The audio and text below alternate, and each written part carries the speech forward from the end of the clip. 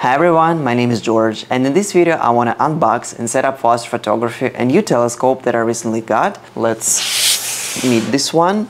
So this is SvBony SV550 80mm f6, and before unboxing it I want to kind of briefly explain you how I got this one and basically what I'm planning to do with it. SvBony sent it to me for a test review purposes, and after I'm done with a review with some imaging time, I have to send the telescope to a next reviewer. I don't know who it's gonna be yet. In this video, let's unbox the telescope, set it up for astrophotography. So first of all, when I received the package, I was really surprised by the size of this telescope. And it seems to me that this telescope was not tested by anybody else, so I'm kind of getting a fresh copy of it. Okay. So this is what you get in the packaging box, just the telescope itself. Yep, and there is nothing in there left, so we can get rid of the box. Man, how small it is. Alright, so this is 80mm APO from SvBony. The model is called SV550. The D-shield is retractable, exactly the same as on 122mm APO telescope, and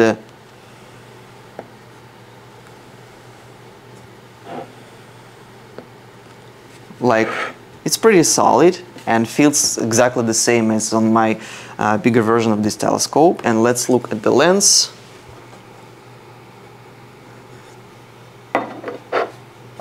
That's metallic aluminum cap. The smell of new telescope.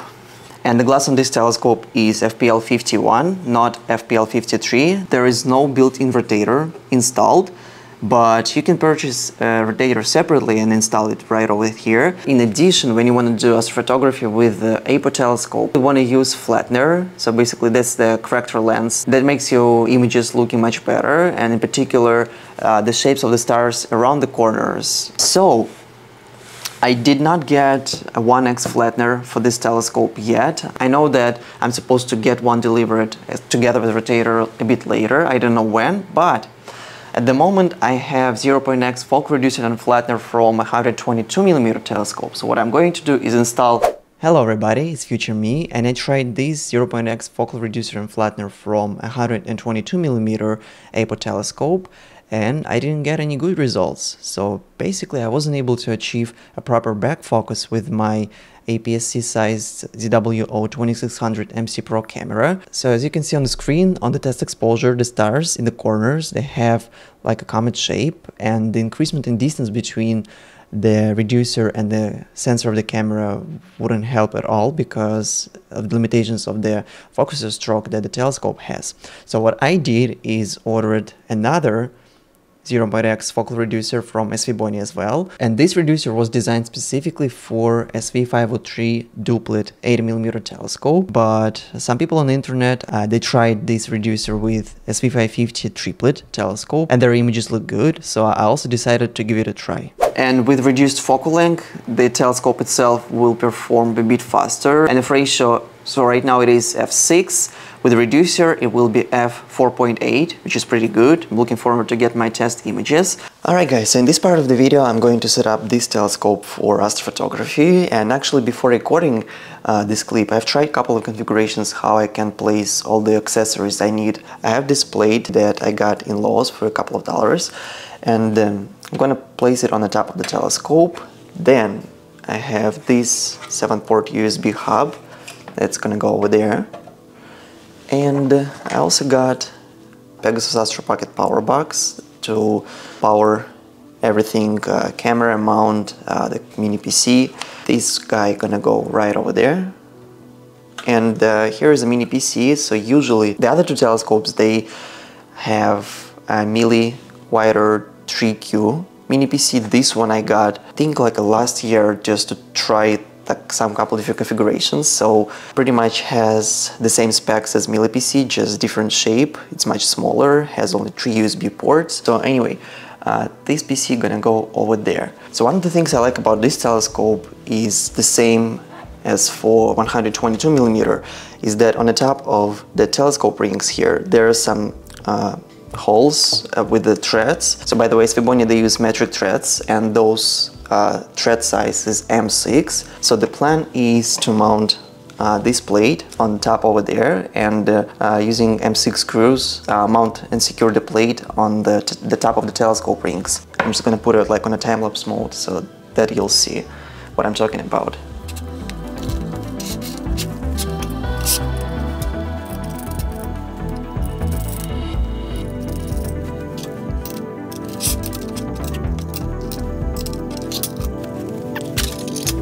Alright, now since the plate is secured, let's install all the accessories.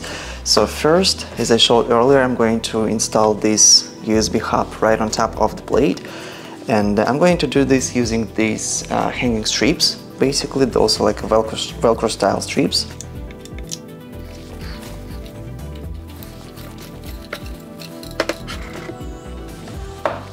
Yep, you can see it's pretty much secured and looks good.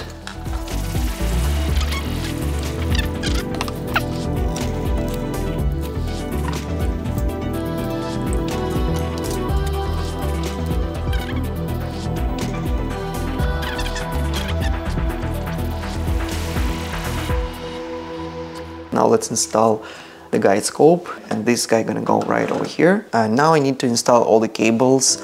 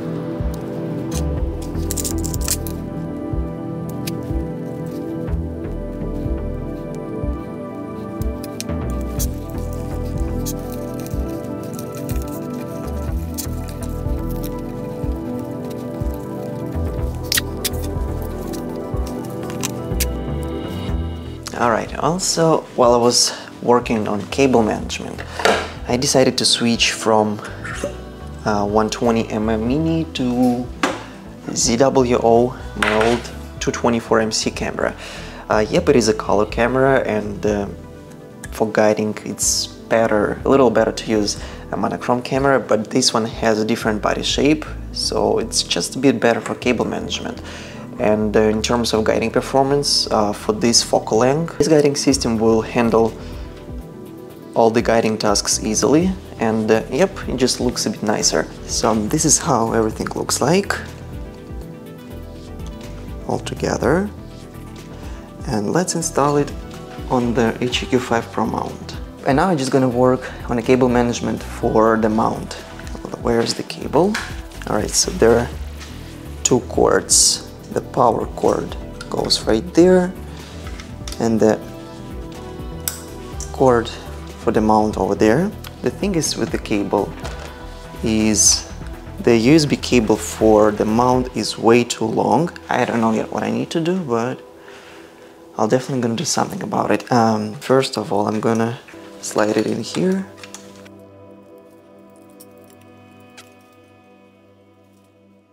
And if I keep it this way,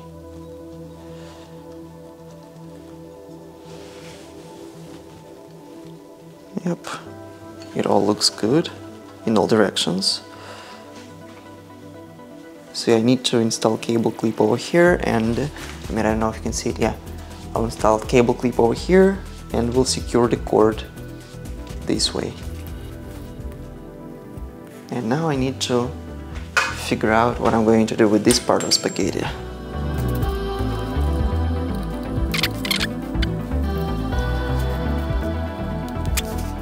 So the only thing I need to finish with the telescope is to get a better cable for my guide camera, install the imaging camera, of course, and I think we're good to go.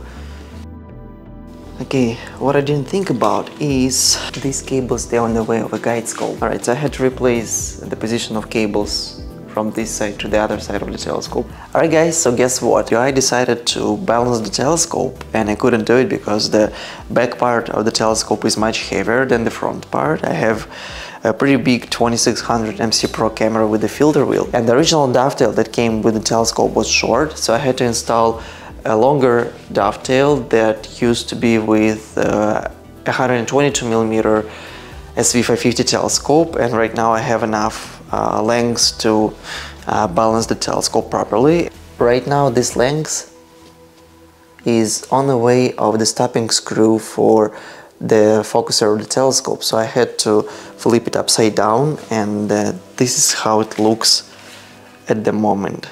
Alright, and in this part of the video I'm going to install this ZWO electronic focuser right on top of this focuser of SV550.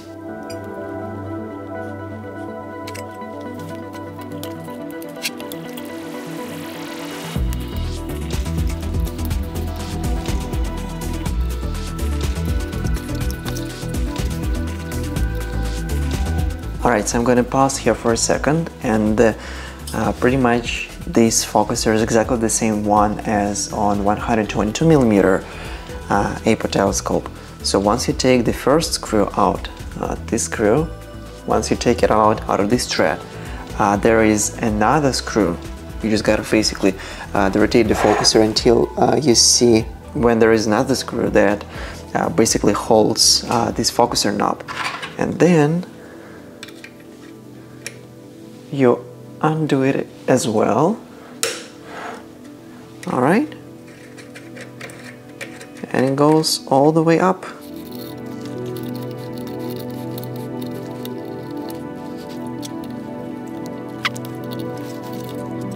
And once you unscrew the first one, you need to rotate this focuser knob until you find another screw right there. And you undo it as well.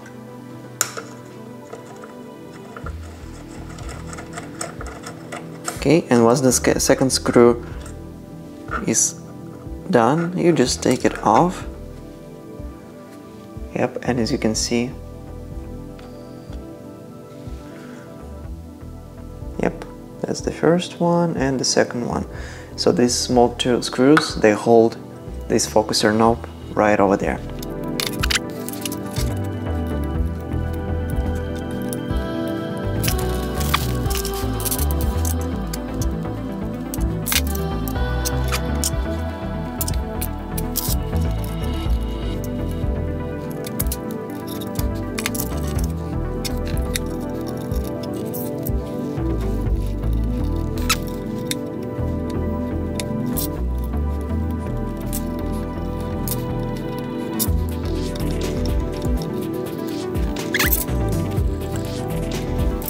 Alright, so the focuser looks secured. What I want to do now is to switch the position of the guide scope from this side on the other side.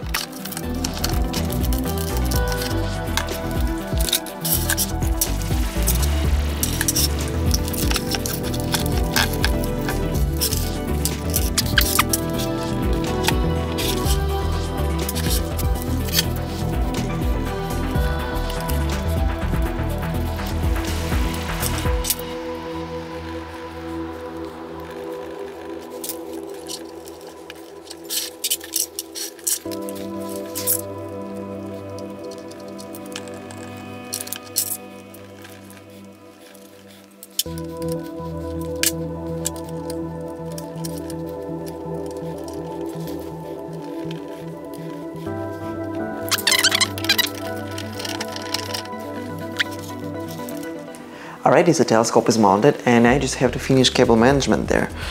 So, yep, I need just to connect everything back and we're good to go for the first imaging glide.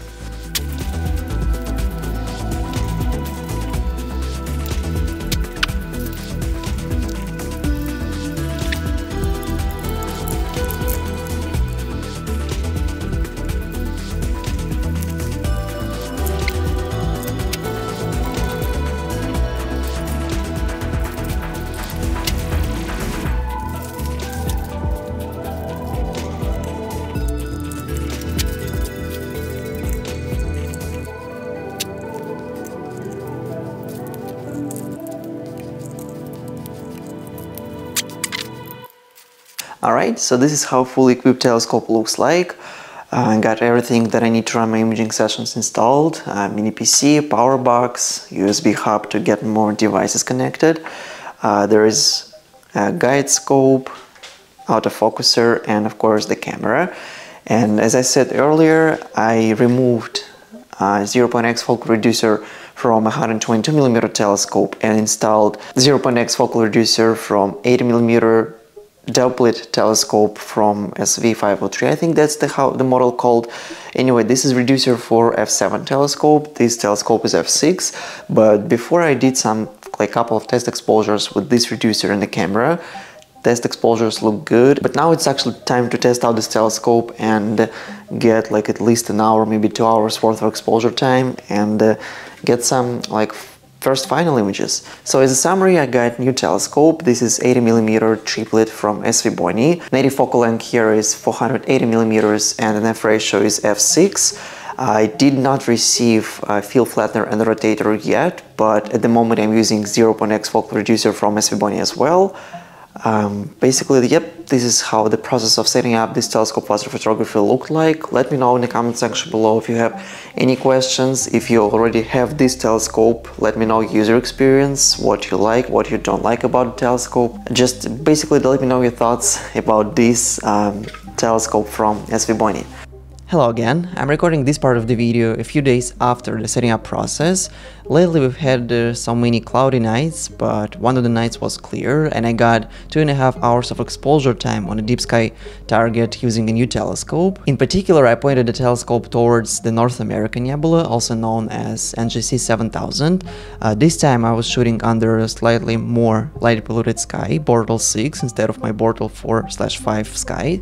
But it was like a test night and I was kind of pleasantly surprised by the amount of details and the quality of the image I got just during these 2.5 hours worth of exposure time. So at the end of this video you will see the first light image captured with 80mm APO telescope from SvBony. Thank you guys so much for watching this video. Don't forget to hit the like button and subscribe if you haven't already. I really hope to see you in the future videos and until next time, clear skies!